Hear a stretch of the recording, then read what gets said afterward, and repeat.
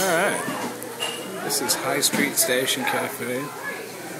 Really groovy. It's got a little small area back for people to shop and one larger room. It's more like a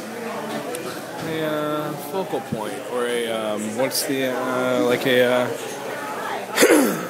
cultural society that we used to do gigs out in New Haven.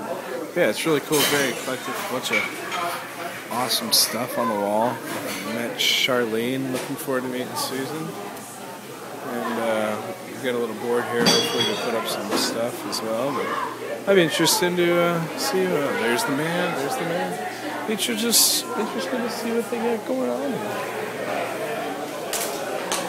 Let's take a look at this show.